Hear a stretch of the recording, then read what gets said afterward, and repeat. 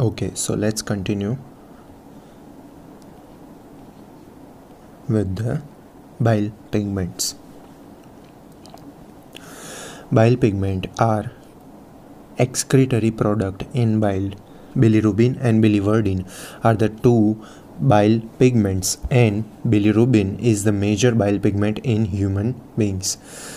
Bile pigments are the excretory product in the bile. બહાર એટલે બોડીની બહાર વધારાનો જે આપણે excretory મીન્સ જે કચરો નીકાળીએ છીએ એની વાત કરે છે કે it is a excretory product in the bile. Bilirubin and biliverdin are two bile pigments, and bilirubin is the major bile pigment in the human beings.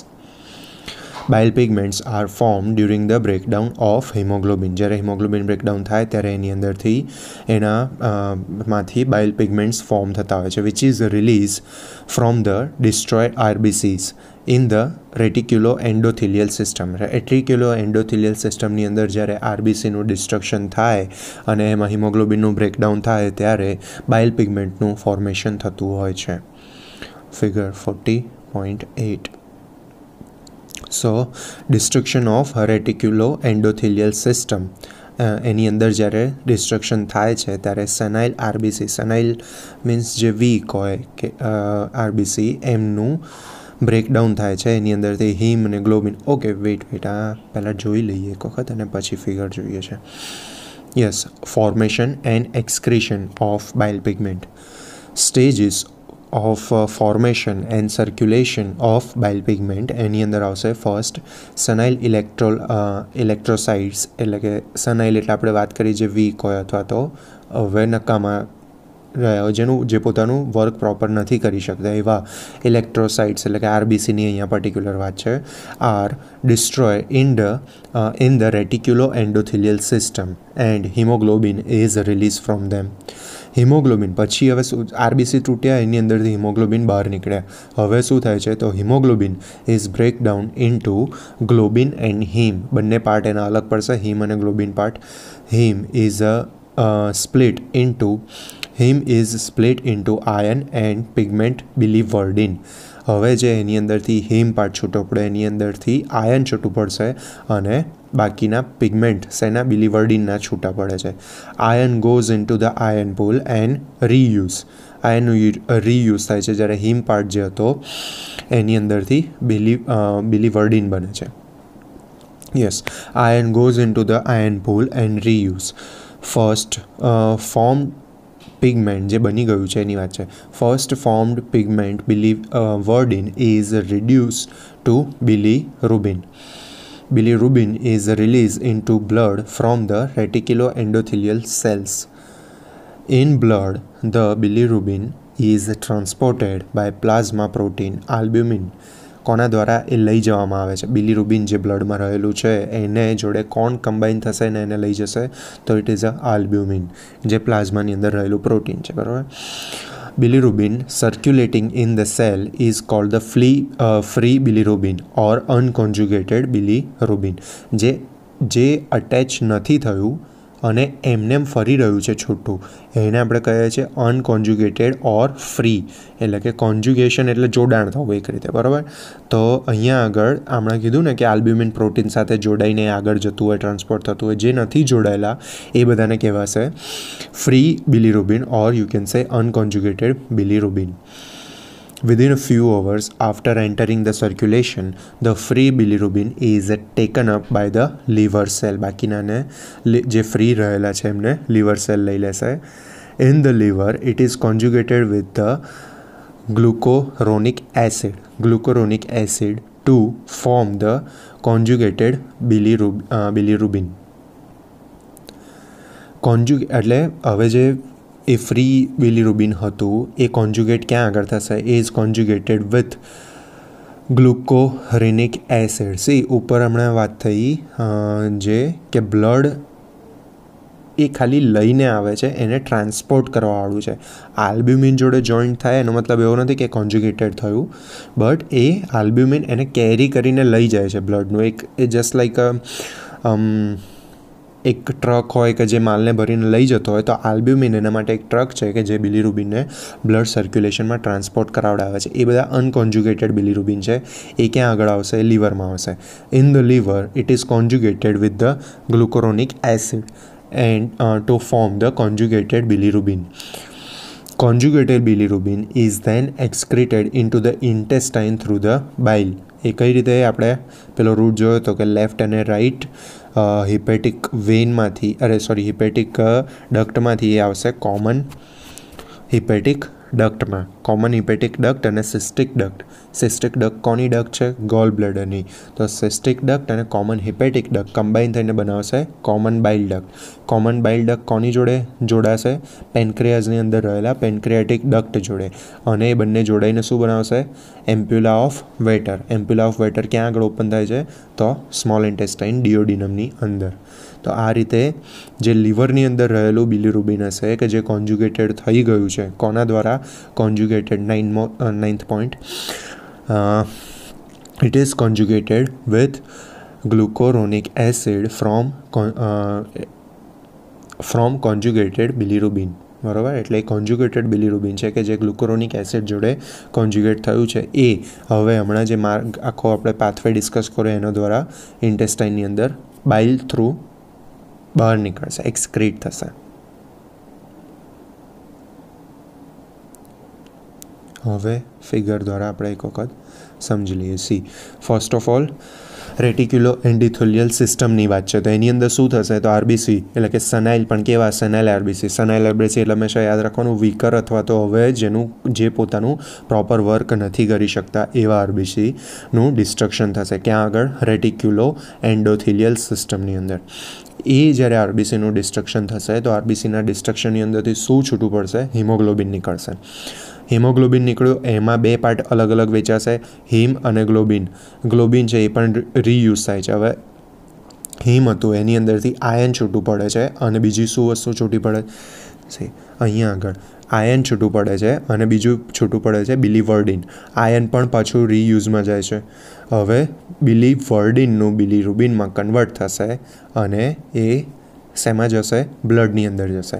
એમાં બ્લડની અંદર free બિલીરુબિન or you can say અનકોન્જ્યુગેટેડ બિલીરુબિન, પણ એને transport કરીને કોણ લઈ જતું હતું? તો આલ્બ્યુમિન.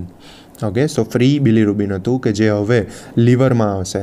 લીવરમાં એને ગ્લુકોરોનિક એસિડ સાથે એ કોન્જ્યુગેટેડ થશે. એટલે જે અહીંયા ફ્રી બિલીરુબિન હતું અથવા તો અનકોન્જ્યુગેટેડ બિલીરુબિન હતું એ અહીંયા એને કન્વર્ટ થશે, કોન્જ્યુગેટ થશે અને બનાવશે કોન્જ્યુગેટેડ બિલીરુબિન. એ કોન્જ્યુગેટેડ બિલીરુબિન આપણે માર્ગ જે બતાવ્યો તો હમણાં પાથવે ડિસ્કસ કર્યો એના દ્વારા એન્ટેરો હિપેટિક સર્ક્યુલેશન દ્વારા બાઇલ દ્વારા એન્ટેરો હિપેટિક દ્વારા સર્ક્યુલેશન દ્વારા તો એ પાછું જાય છે. બટ અહીંયા વાત શું છે? વાયા બાઇલ. તો એરો ઉપર હિપેટિકમાંથી ઇન્ટેસ્ટાઇનની અંદર નાખેલું છે. બરાબર, તો એ જે છે જાય છે એ પાથવે બાઇલ દ્વારા ઇન્ટેસ્ટાઇનની અંદર આવે છે. બરાબર, હવે આગળનો જે પાથવે છે એ આપણે હમણાં જોઈએ. સો અહીંયા સુધી આ 10 પોઈન્ટ એક વખત ફરીવાર રિવિઝન. સનાઇલ ઇલેક્ટ્રોલ સાઇટ્સ એટલે કે આરબીસી ડિસ્ટ્રોય થાય છે રેટિક્યુલો એન્ડોથિલિયલ સિસ્ટમની અંદર. એની અંદરથી હિમોગ્લોબિન છૂટું પડે છે. હિમોગ્લોબિન બ્રેકડાઉન થાય છે. ગ્લોબિન અને હિમની અંદર ગ્લોબિન પાછું રીયુઝ થાય છે. હિમ પાછું સ્પ્લિટ થાય છે આયન અને બિલીવર્ડિનની અંદર. આયન ફરીથી પાછું રીયુઝ થઈ જશે. ફિફ્થ પોઈન્ટ, જે first form pigment બિલીવર્ડિન is reduce two બિલીરુબિન. હવે બિલીરુબિન is release in to the blood. હવે બિલીરુબિન જે બ્લડમાં આવ્યું છે એને ફ્રી બિલીરુબિન કહેવાશે અથવા તો યુ કેન સે અનકોન્જ્યુગેટેડ બિલીરુબિન. પણ એને કોણ લઈ જશે? એનું ટ્રાન્સપોર્ટ કરવાવાળું પ્રોટીન, પ્લાઝ્મા પ્રોટીન કયું? તો ઇટ ઇઝ આલ્બ્યુમિન. હવે થોડા કલાક પછી એ સર્ક્યુલેશનની અંદર આવશે. Free બિલીરુબિન is taken up by the liver cell. In the liver cell, it is conjugated with the glucuronic acid to form the conjugated bilirubin. And conjugated bilirubin is then excreted into the intestine through bile.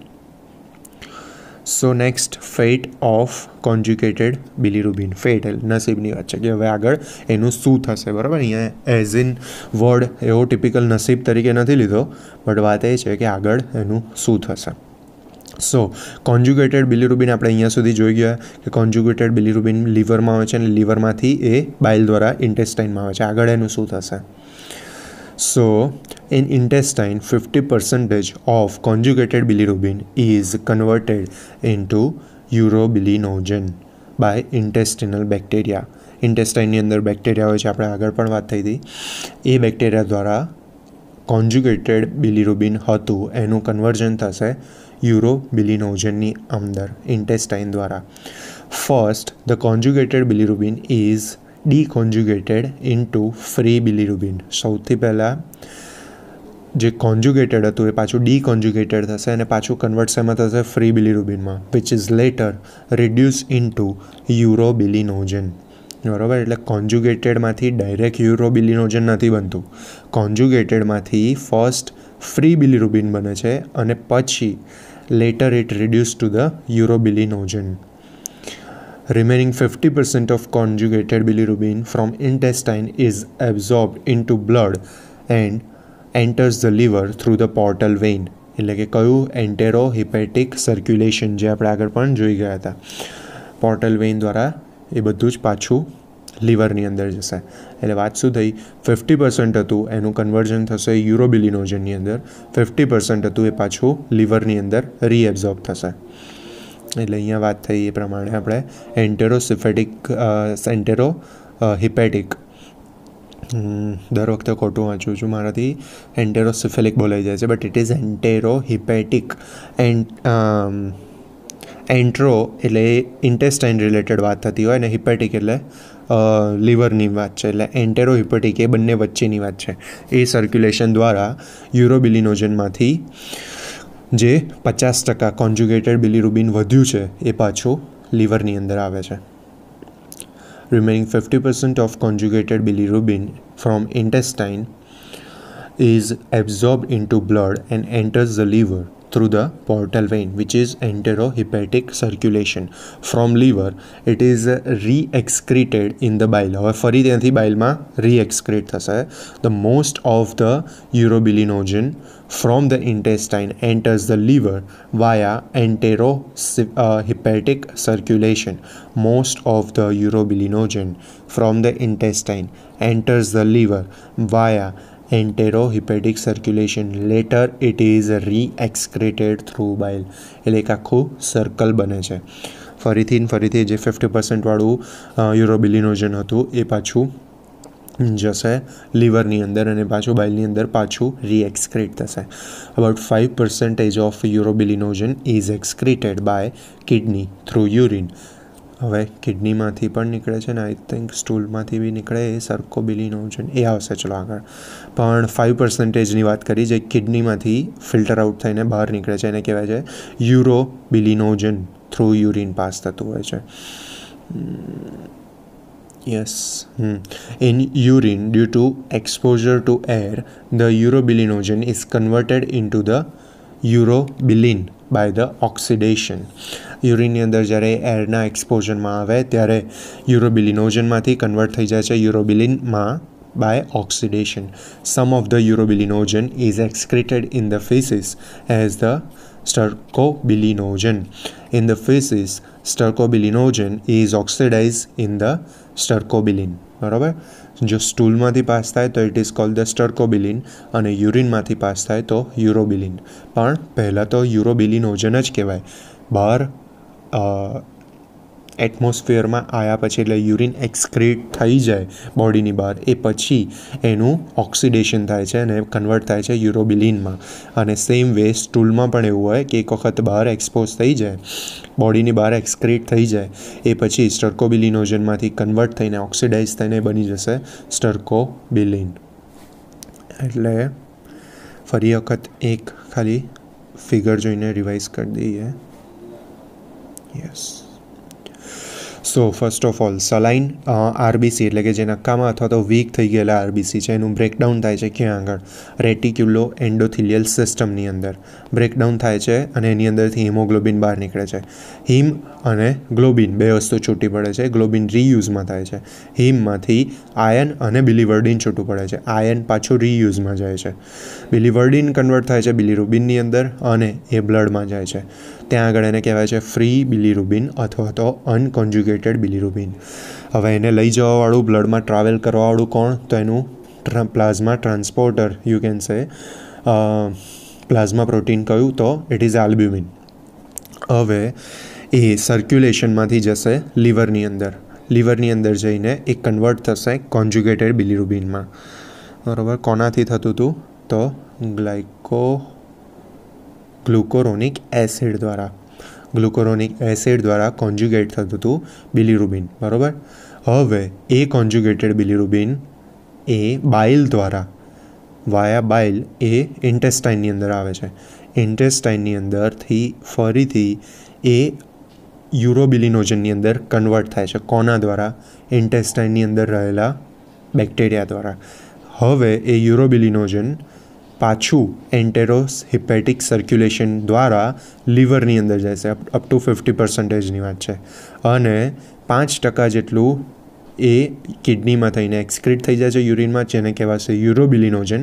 અને બાકીનું થોડાક પ્રમાણમાં અમુક સ્ટૂલમાંથી પણ એક્સક્રીટ થાય છે, તો એને કહેવાશે સ્ટર્કોબિલિનોજન.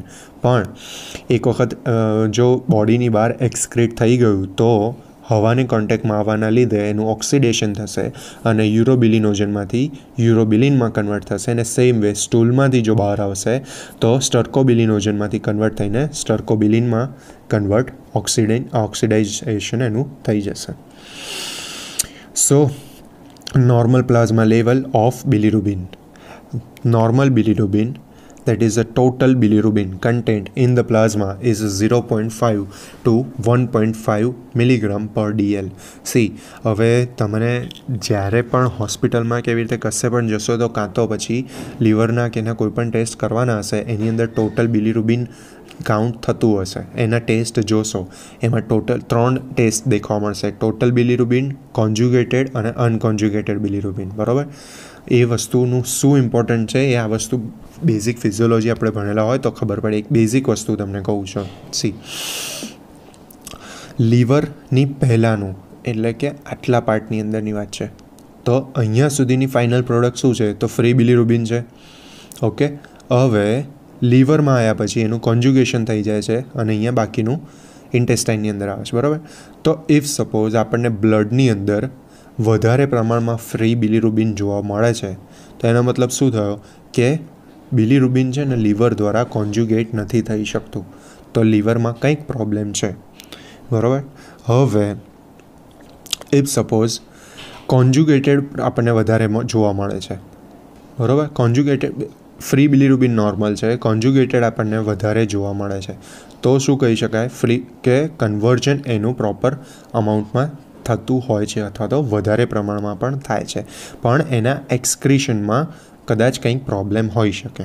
બરાબર. આપણે એપ્લાઇડ ફિઝિયોલોજી જ્યારે ભણીશું એની અંદર ડિટેલમાં જોઈશું. યસ. તો નોર્મલ બિલીરુબિન એટલે કે total બિલીરુબિન content in plasma is 0.5 to 1.5 milligram per dl, એટલે કે ડેસીલીટર. When it exceed 1 milligram per dl, the condition is called the hyperbilirubinemia. જ્યારે 1 મિલીગ્રામ કરતાં વધારે જોવા મળે છે, when it is exceeds 1 milligram per dl, this condition is called the hyperbilirubinemia. When it exceeds 2 milligram per dl, it is the jaundice occur. બરાબર. Jaundice એટલે પીળીઓ આપણે જે કહેતા હોઈએ છીએ. અહીંયા પર્ટિક્યુલર હિપેટાઇટિસ વર્ડ હમણાં નથી વાપરવાનો. જોન્ડિસ બીજા રીઝન્સના લીધે પણ થઈ શકે છે. બરાબર. વધારે બિલીરુબિન છે. જોન્ડિસનો સિમ્પલ મિનિંગ થાય કે yellowish pigmentation of the skin ને સ્ક્લેરા ને એ બધી વસ્તુ. બરાબર. જોન્ડિસ બેઝિક મતલબ છે. જોન્ડિસનો ઓલવેઝ હિપેટાઇટિસ જોડે કમ્બાઈન નહીં કરવાનું. કોમન લેમેન વર્ડ છે જોન્ડિસ, જે લોકો એને હિપેટાઇટિસ કહેતા હોય કે ભાઈ જોન્ડિસ થઈ ગયો છે. બરાબર. હિપેટાઇટિસના બી ઘણા પ્રકાર છે, ABCD અલગ અલગ, એટલે આપણે એ વસ્તુથી ડિફરન્શિએટ કરતાં આવડવું જોઈએ. સો જ્યારે 2 mg/dl કરતાં એ ઇન્ક્રીઝ થઈ જાય ટોટલ બિલીરુબિન તો જોન્ડિસ દેખવા મળે છે, એટલે બોડીમાં યલોઇશ પિગમેન્ટેશન જોવા મળે છે. બરાબર. હવે શું છે? Functions of બાઇલ.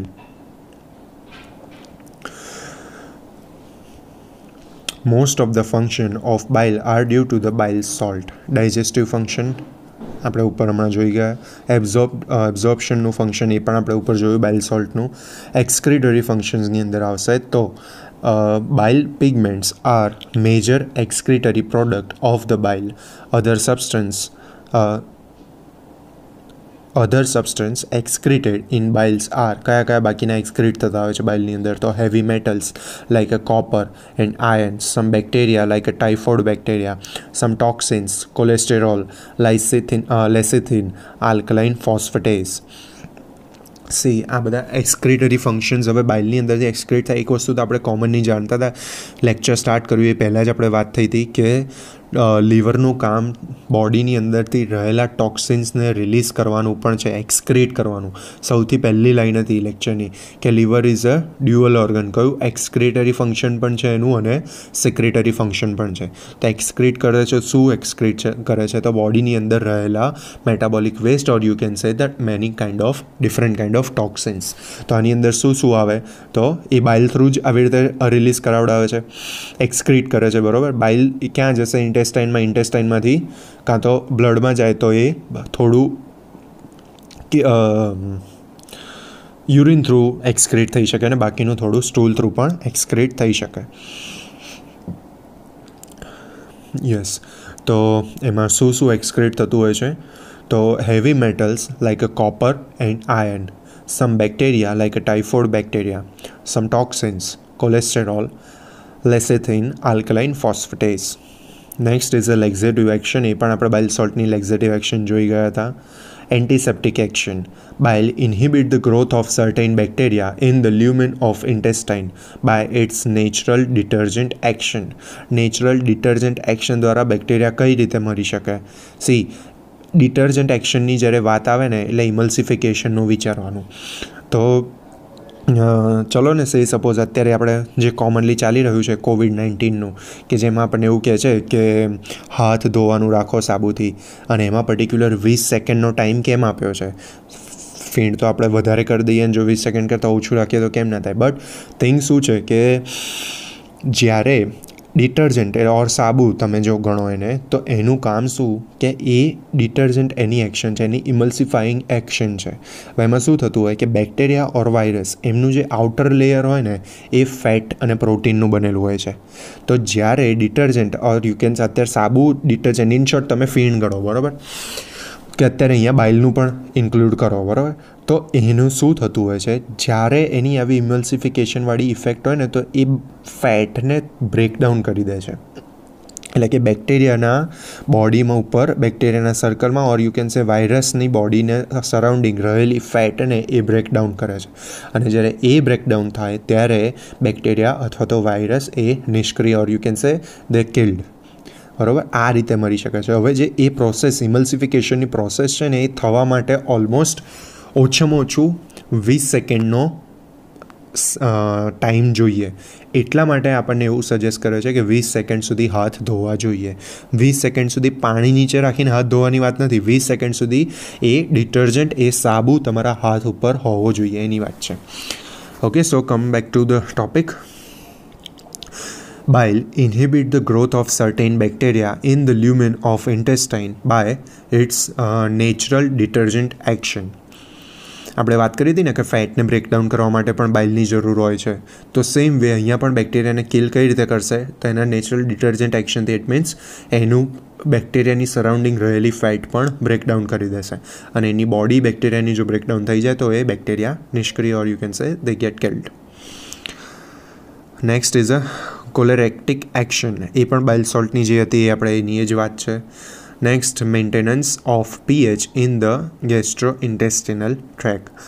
As bile is a highly alkaline, it neutralizes the acid chyme. આપણે વાત કરી હતી એસિડ કાઇમની અંદર ગેસ્ટ્રિક જ્યુસ રહેલો હોય છે. Gastric જ્યુસનું main content, one of the main content you can say is a HCl. HCl એ બહુ જ એસિડિક હોય છે, સાંદ્ર હોય છે. તો એ જ્યારે ઇન્ટેસ્ટાઇનની અંદર આવશે તો એને ન્યુટ્રલાઇઝ તો કરવું પડશે. તો બાઇલનું એ કામ છે કે આ સ્ટમકમાંથી આવેલા કાઇમને ન્યુટ્રલાઇઝ કરે. સો as the બાઇલ is a highly આલ્કલીન, it neutralise the acid crime which enters the intestine from stomach. Thus, an optimum pH is maintained for the action of digestive enzyme. Okay, એટલે જે આપણે વાત કરી હતી આની આગળ પણ ગેસ્ટ્રિક જ્યુસની અંદર પણ વાત થઈ હતી કે અમુક સ્પેસિફિક ડાયજેસ્ટિવ એન્ઝાઇમને વર્ક કરવા માટે અમુક સ્પેસિફિક માધ્યમ પીએચનું માધ્યમ અમુક સ્પેસિફિક જોઈએ તો જ એ વર્ક કરી શકે. તો અહીંયા આગળ એ ઓપ્ટિમમ પીએચ અચીવ કરવામાં હેલ્પ કોણ કરે છે? તો દેટ ઇઝ બાઇલ. લાસ્ટ લાઇન ફરીથી વાંચું છું. Thus N optimum pH is maintain for the action of digestive enzyme. Next, prevention of ગોલસ્ટોન formation. એ પણ આપણે આગળ બાઇલ સોલ્ટનું કામ જોઈ ગયા હતા કે ભાઈ કોલેસ્ટ્રોલનું અને ફેટનું પ્રેસિપિટેશન નથી થવા દેતા, એ વાત કરી હતી. Next, lubrication function, as the mucin in the bile act as a lubricant for the chyme in the intestine. ઇન્ટેસ્ટાઇનની અંદર મ્યુસિન બાઇલની અંદર જે રહેલું છે એ સપોર્ટિવ એટલે કે આમ coating or you can say lubricant તરીકેનું કામ કરશે અને બાઇલથી કાયમથી બચાવશે. Next is કોલેગોજ action. એ પણ આપણે આગળ ભણી ગયા હતા. કોલેગોજ action, difficult to pronounce. Okay, next functions of liver. બરાબર, હવે આપણે આગળનું બધું જોઈ ગયા છે તો ફંક્શન્સ એકદમ ઇઝી થઈ જશે. સો liver is the largest gland and one of the vital organ of the body. First line again આવી, largest gland of the body, ને એનું વેઇટ કેટલું હતું? અરાઉન્ડ એડલ્ટ મેલની અંદર 1.5 કિલોગ્રામ જેટલું વેઇટ હોઈ શકે. Largest gland in the body. અને vital organ of the body, it performs many vital metabolic and hemostatic function which are summarized as below. First, metabolic function. Liver is the organ where maximum metabolic reaction such as metabolism of carbohydrate, protein, fat, vitamins and many hormones are carried out. આ બધાનું ચયાપચય metabolic એક્શનની પ્રક્રિયા લીવરની અંદર થાય છે. કયા કયા? Carbohydrate, protein, fat, vitamins અને બીજા ઘણા જ hormones. Storage function, so many substances like glycogen, amino acid, iron, folic acid, vitamin A, B12 and D are stored to the liver. બરાબર, so it is a storage function પણ છે એનું. Glycogen, amino acids, iron, folic acid, vitamin A, B12 અને D store થાય છે લીવરની અંદર. Next is a synthetic function. આ બધા ઉપરથી એક વસ્તુ ધ્યાન રાખવાની કે જેટલા ફંક્શન આના છે ને, જો લીવર કામ સરખું નહીં કરતું હોય ને તો આ બધા જ ફંક્શન બગડી શકે. હવે સપોઝ આમાં એવું કહેતા હોય કે જો લીવર બગડેલું છે તો એનો મતલબ શું થયો કે એ iron, folic acid, vitamin A, B12, D આ કોઈનું પ્રોપર સ્ટોરેજ નહીં કરી શકે.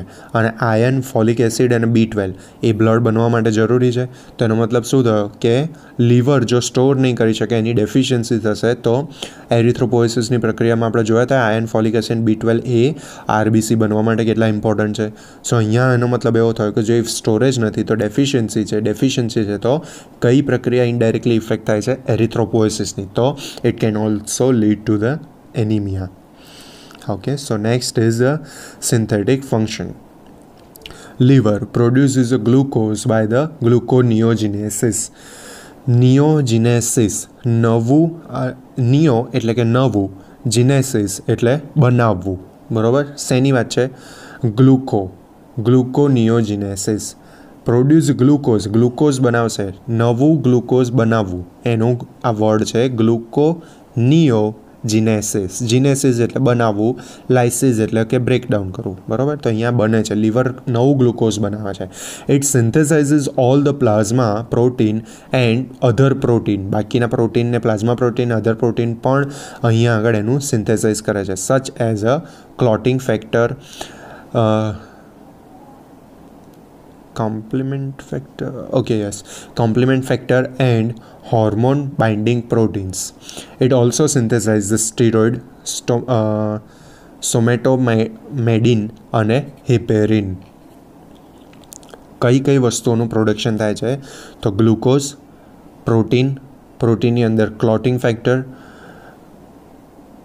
Compliment factor, hormone binding proteins અને એના સિવાય સ્ટીરોઇડ, સોમેટોમેડિન અને હિપેરિન આ બધાનું સિન્થેસિસ કરે છે. સિક્રેટ કોનું કરે છે? તો secretion of બાઇલ. Liver secret the બાઇલ which content બાઇલ salt, બાઇલ pigment, cholesterol, fatty acid અને લેસિથિન.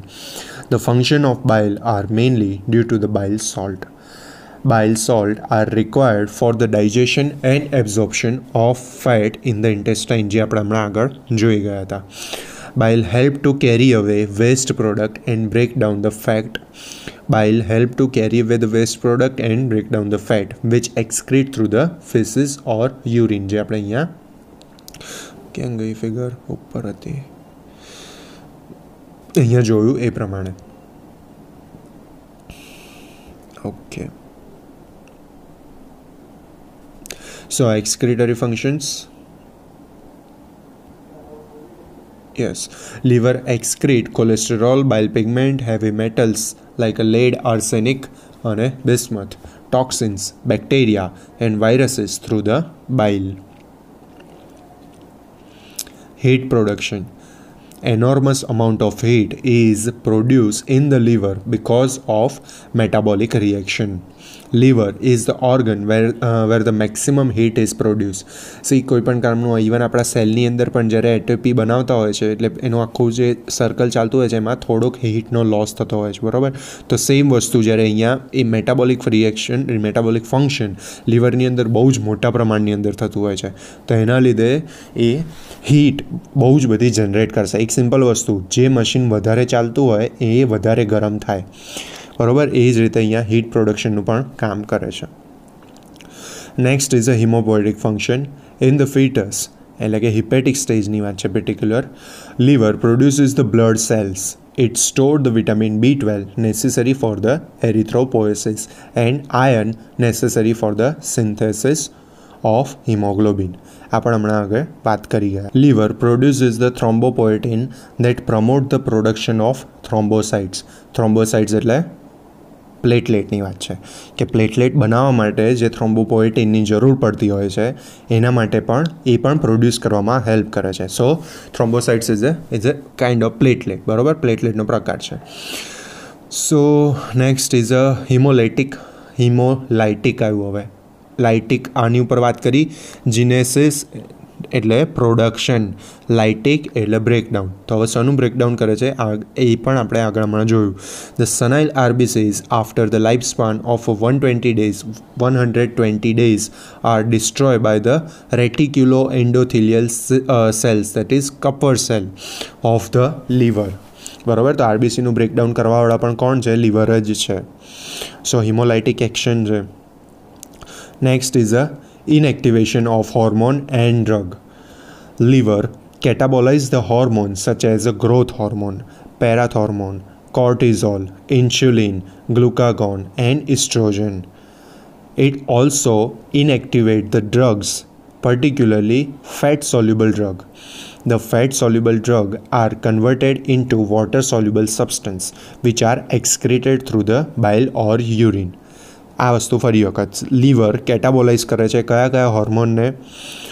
તો સાચે hormone, growth hormone, પેરાથોર્મોન, cortisol, insulin, glucagon and ઇસ્ટ્રોજનને. હવે બીજું શું છે? ઇનએક્ટિવેટ કરે છે કઈ ડ્રગ્સને? ડ્રગ્સને પણ ઇનએક્ટિવેટ કરે છે, પણ કઈ રીતે? પર્ટિક્યુલરલી ફેટ સોલ્યુબલ ડ્રગને ઇનએક્ટિવેટ કરે છે. તો the fat soluble drug R converted into the water soluble drugs substance અને પછી એને બાઇલ અને યુરિન થ્રુ બહાર કાઢે છે. એક વસ્તુ તો ખબર પડી ગઈ કે જ્યારે પણ ફેટ આવતી હોય તો એનું ઇમલ્સિફિકેશન કરવાની શક્યતા બાઇલ સોલ્ટની અંદર રહેલી છે. તો ફેટનું બ્રેકડાઉન કરવા માટે બાઇલ સોલ્ટની જરૂર પડશે. બાઇલ સોલ્ટ દ્વારા એનું બ્રેકડાઉન થઈને એ ઇમલ્સિફિકેશન થઈ ગયું તો એ પાણીની અંદર ઓગળી શકે એવા સબસ્ટન્સ થઈ જશે. તો અહીંયા એ જ વાત છે જે સેકન્ડ લાઇન છે ને કે the fat soluble drugs R converted into the water soluble substance. તો કઈ રીતે? કારણ કે બાઇલ સોલ્ટની કેપેબિલિટી છે કે ઇમલ્સિફિકેશન એક્શન છે એની, which is એક્સક્રીટેડ through the બાઇલ or urine. અને પછી એક વખત વોટર સોલ્યુબલ થઈ જશે પછી તો આ જે યુરોબિલિનોજનને જે આખી પ્રોસેસ હતી કે જે કોન્જ્યુગેટેડ બાઇલ બિલીરુબિન ક્યાં આગળ આવતું હતું? ઇન્ટેસ્ટાઇનની અંદર આવતું હતું. આપણે અહીંયા આગળ જોયું ને હમણાં ફિગરમાં. હા બરાબર. તો બાઇલ દ્વારા જોડે જે એક્સક્રીટરી પ્રોડક્ટ હશે એ પણ આ રીતે બહાર આવશે અને પછી યુરિન થ્રુ એ એક્સક્રીટ થઈ જશે.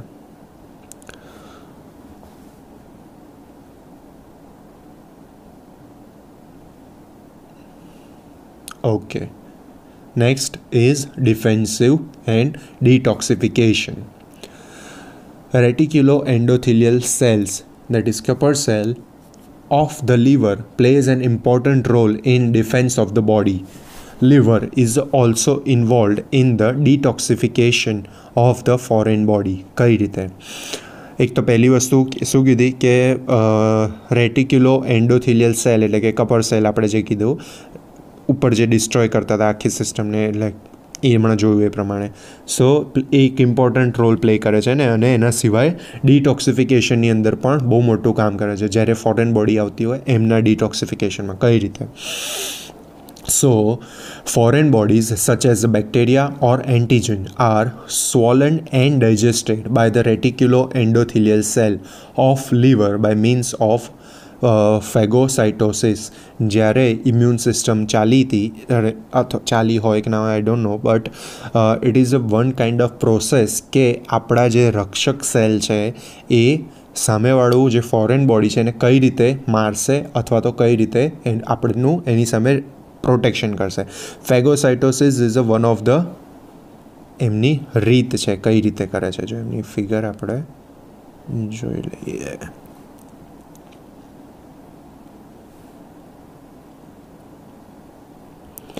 C,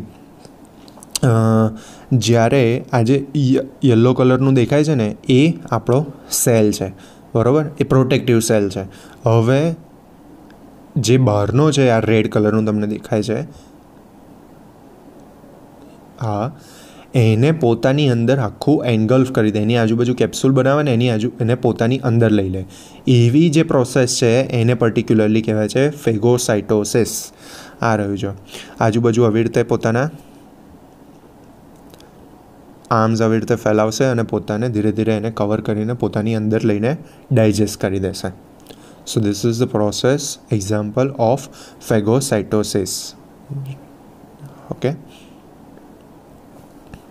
Yes. So foreign bodies such as bacteria or antigens are swollen and digested by the reticuloendothelial cell of liver by means of phagocytosis.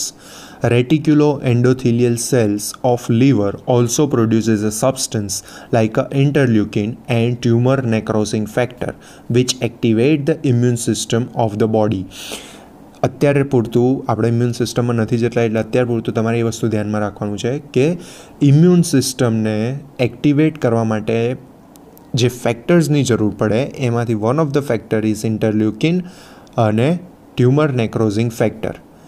એ ફેક્ટરને એ એક્ટિવેટ કરવાનું કામ કરે છે બરાબર, ફેગોસાઇટોસિસની પ્રક્રિયા કરે છે અને ઇન્ટરલ્યુકિન અને ટ્યુમર નેક્રોઝિંગ ફેક્ટરને સ્ટિમ્યુલેટ એક્ટિવેટ કરવાનું પણ કામ કરે છે. સો એના લીધે જ્યારે એ એક્ટિવેટ થશે ત્યારે ઇમ્યુન સિસ્ટમ એટલે આપણા રક્ષક સેલો એક્ટિવેટ થશે ને વર્ક કરી શકશે. Liver cells are involved in the removal of toxic property of various harmful substance. ઘણા એવા વેરિયસ ટોક્સિક એટલે કે ઝેરી પદાર્થોને બહાર કાઢવાનું કામ કરે છે. Removal of toxic property of harmful agent is known as detoxification. બોડીની અંદરથી જે ઝેરી તત્વો છે એને બહાર કાઢવાની પ્રક્રિયાને કહેવાય છે ડિટોક્સિફિકેશન, કે જે કોના દ્વારા થાય છે? It is done by the liver. Okay, main 3 વસ્તુ આવી. ફોરેન બોડીને ફેગોસાઇટોસિસ પ્રક્રિયા દ્વારા ઘડી લે છે, ઇમ્યુન સિસ્ટમને એક્ટિવેટ કરે છે શેના દ્વારા? તો ઇન્ટરલ્યુકિન રિલીઝ કરે છે, અને ટ્યુમર નેક્રોસિંગ ફેક્ટર રિલીઝ કરે છે. એના સિવાય ડિટોક્સિફિકેશનની પ્રક્રિયા પણ કરે છે. નેક્સ્ટ ડિટોક્સિફિકેશનની અંદર જ જોઈએ છે તો કઈ રીતે? Detoxification in the liver અકર in 2 ways. First, total destruction of the substance by means of metabolic degradation. એવું લાગે કે સપોઝ આણે કંઈક જે બી પદાર્થ આવ્યો છે એ આખો જ ખરાબ છે તો એ આખા પદાર્થનું ડિસ્ટ્રક્શન કરી દેવાનું, એનું ડિગ્રેડેશન કરી દેવાનું. So it is a total destruction of. So next is conversion of toxic substance into non-toxic material by means of conjugation with glucuronic acid or sulfatase. હવે બીજું શું કરે છે, કન્વર્ટ કરી નાખે. જે સબસ્ટન્સ આપણા માટે હાર્મફુલ હતા એને એવું લાગે કે બોડી માટે આ વસ્તુ હાર્મફુલ છે, તો એને કન્વર્ટ કરીને અનહાર્મફુલ ઓર યુ કેન સે જે નથી લેસ હાર્મફુલ સબસ્ટન્સ છે એની અંદર એ કન્વર્ટ કરી દે. સો conversion of toxic substance into non toxic material by means of કઈ રીતે, કાં તો એને કોન્જ્યુગેટ કરી દે છે શેની જોડે, વિથ ગ્લુકોરોનિક એસિડ ઓર સલ્ફેટેઝ જોડે. ઓકે, સો આટલા સુધી લીવરનું આપણું ફંક્શન્સ અને ફિઝિયોલોજી બધું કમ્પ્લીટ થાય છે. હવે આગળ નેક્સ્ટ વિડીયોની અંદર આપણે ગોલ બ્લેડર સ્ટાર્ટ કરીએ છીએ. ઓકે.